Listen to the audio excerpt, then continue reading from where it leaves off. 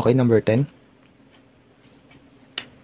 Number 10 is the slope of e raised to 2x. Slope of e raised to 2x at the point 0, 1. So, separation of variables, we have dy is equal to e raised to 2x dx. So, sa part na to, meron tayong 2x. So, let be the u is equal to 2x. So, gagamitan ko lang ito ng integration by substitution. Then, the exponential function or the rule for the exponential function. So, du is equal to 2dx.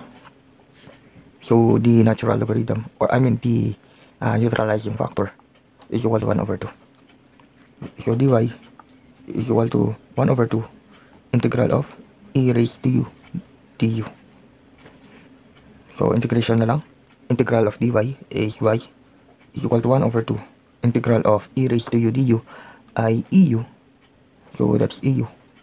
So, isub na rin natin directly yung value ng u, which is in 2x. So, e raised to 2x plus the constant. Okay? Isub natin yung value ng x and y sa equation na to. So, ang y natin is 1 is equal to 1 over 2 multiplied by e raised to 2 multiplied by 0.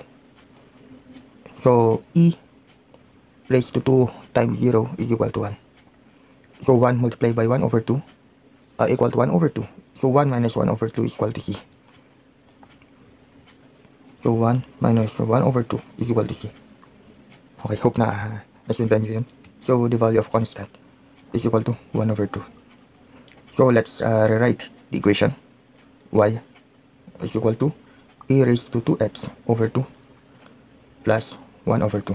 So, to eliminate the denominator, just multiply the whole equation into 2. So, the final answer is equal to 2y is equal to e raised to 2x plus 1.